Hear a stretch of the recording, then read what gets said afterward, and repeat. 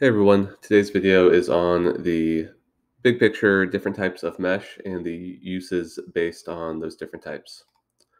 So before we talk about the different types of mesh, we should talk about what a mesh is, what it's used for, and what properties we might want in a mesh. So at its most fundamental level, mesh is a material used to buttress weak points in the human body. Now in general surgery, which is probably the field that uses mesh the most common use of mesh is to repair hernias. And hernias are just a weakness in the fascia, most commonly the abdominal fascia. So if this is the fascial layer of your abdomen, it's meant to keep all your organs, intestines inside and well protected. If you get a weak spot there, you can end up getting a hole in that fascia, and that hole is what's called a hernia. And once you have one of these holes, you can get herniation of contents out where they're not supposed to be. So most commonly, this is just fat. That usually doesn't cause too many problems except for pain and discomfort. But you can also get issues where actually bowel or other organs herniate out through. And if that's the case, then bowel can get obstructed. You can get bowel obstructions from hernias, which of course can make people quite ill. You can get that bowel strangulated, where the blood flow gets cut off and the bowel dies. That also can make patients very ill and have very serious complications. And so, really, the risk of very serious complications and then quality of life means that we need a good solution to fix these hernias. So, you might imagine that the best material to fix this would be something that's permanent, something that is able to add strength to this weak spot in the abdominal wall and stay there for a long period of time. You'd be correct, but the other feature you have to think about is that this is now a permanent um, foreign body, and anytime we have foreign bodies in the human body, you have to worry about infection risk. So that's something that needs to be considered as well, especially when, like I described before, a lot of times when you need to fix these hernias, they're occurring in potentially contaminated fields. All right, so the three major classes of mesh. One is synthetic. This is the most common. You could also call this maybe permanent synthetic.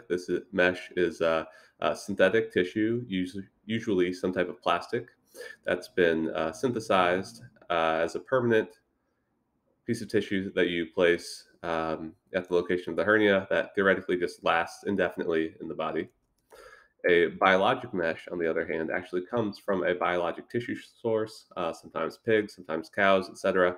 And this tissue will degrade over time. The idea is that hopefully the body kind of grows into this mesh and you fix the underlying hernia, even though that this tissue will eventually go away. And actually, that's the advantage of biologics is that if you place this in, for example, a contaminated field, it gets infected, it's usually just going to go away. It's not going to cause these problems with a permanently infected foreign body.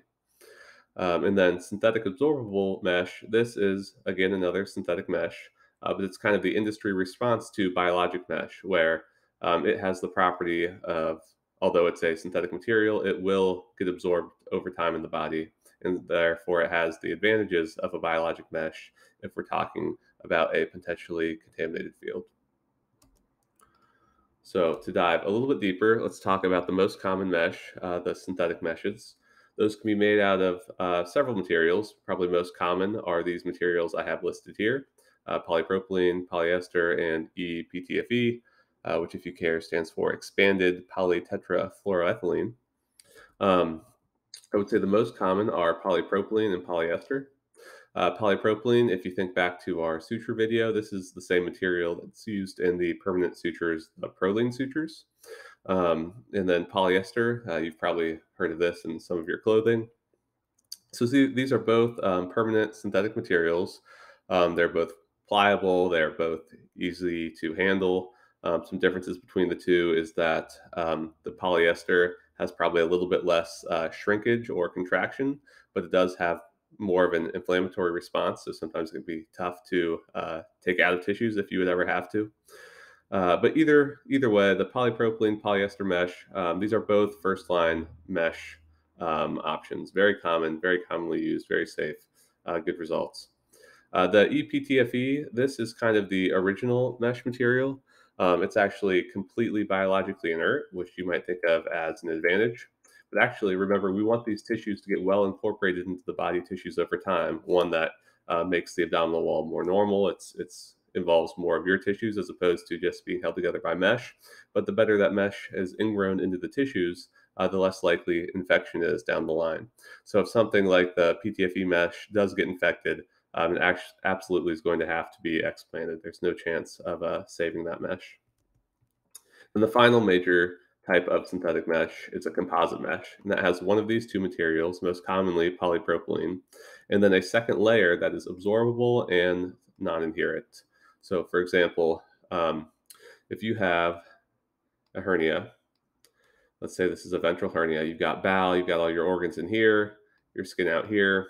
You want to place a piece of mesh that's going to get well incorporated into the tissues, but you also don't want the bowel to stick to it because, of course, there's risk of forming adhesions there, potentially enterocutaneous fistulas, etc. You don't ever want your bowel to be directly um, opposing mesh.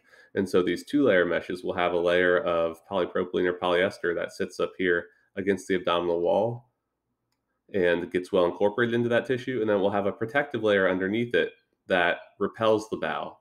And what's interesting is your body actually covers this mesh with a layer of peritoneum over time. So as this absorbable layer goes away, this mesh gets actually protected by peritoneum and is not going to interact with the bowel. And so those composite meshes are big in things like laparoscopic surgery. IPOMS is the name for that, intraperitoneal onlay mesh. And those are a major use of meshes nowadays and is another example of a synthetic mesh. And then there's also a couple qualities that you'll hear when people are discussing synthetic mesh.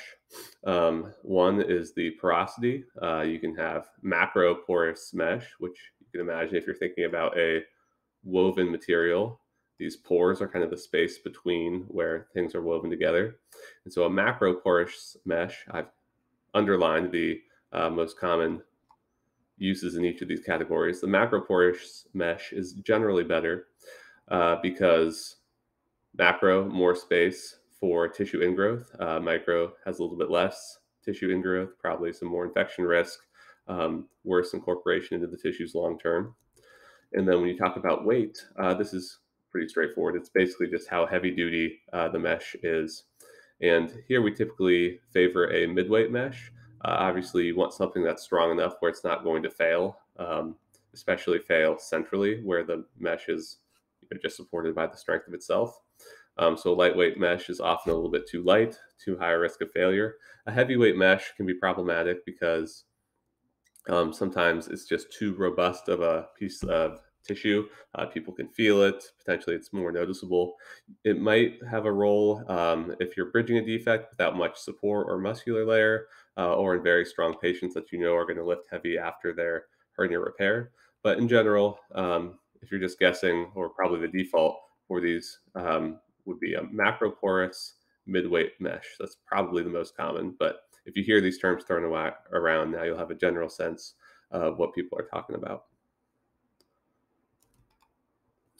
All right, so we've covered in great detail synthetic mesh. Like I said, those are the most commonly used. Next, we'll talk about the biologic meshes.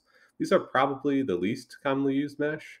Um, like I said, they're based on a biological tissue matrix. So you actually take a tissue, for example, dermis, submucosa from the intestines, pericardium, and you treat this in such a way that you eat away all the potentially immunogenic tissues, basically everything except that underlying tissue matrix. As you can imagine, that's not really an easy process, and to do that safely and sterilely requires a lot of money.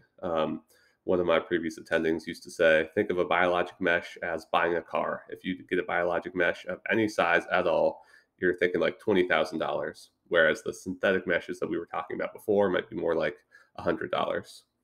The main reasons that you would use something that's so expensive compared to some other tissues is that this is absorbable.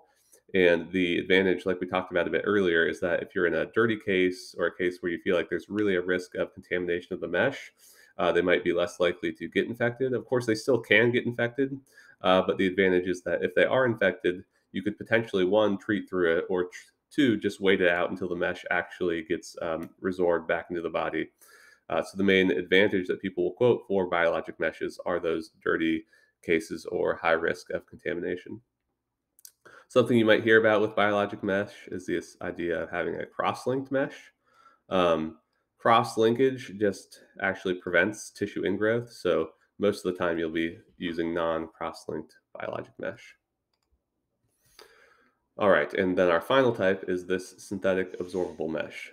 So, like I said, this is an industry response to the biologic mesh. It's synthetically created, but it is also absorbable. So, you can make the argument for using it in a contaminated case just the way you would use a biologic mesh. It's still much cheaper than biologic meshes, although more expensive than the permanent synthetics. You're thinking maybe 2 to 3, up to maybe $9,000, $10,000, depending on the brand. But again, that's still a significant cost savings compared to the biologics that we talked about before. Some example names of this would be things like BioA or Phasix mesh.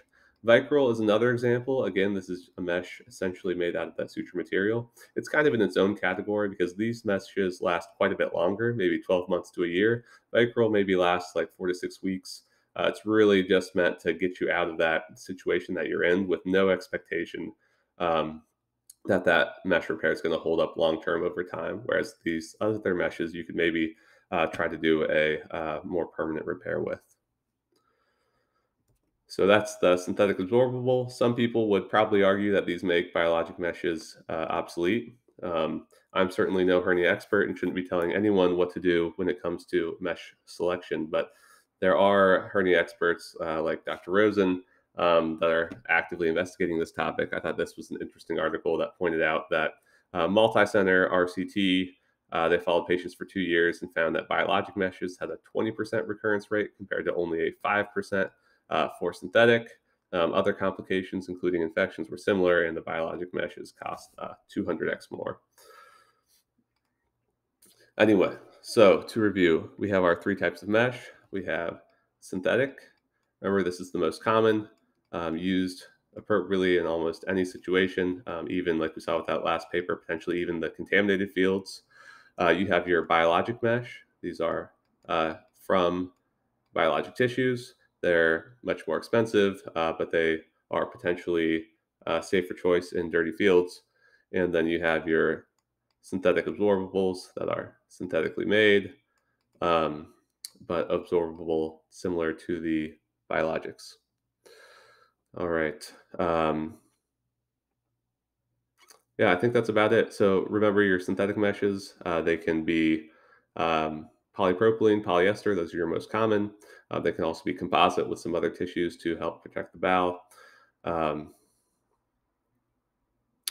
and of course, you can get macro or microporous, heavy, mid, or lightweight, but the most common is probably a midweight microporous mesh. The biologics and synthetic absorbables are, again, their claim to fame is in infectious risk fields, but they do have higher recurrence rates than the synthetic, more permanent meshes. All right, so that's it. These videos are for educational purposes only. This is not clinical advice, not used to diagnose or treat any disease. We'll see you next time.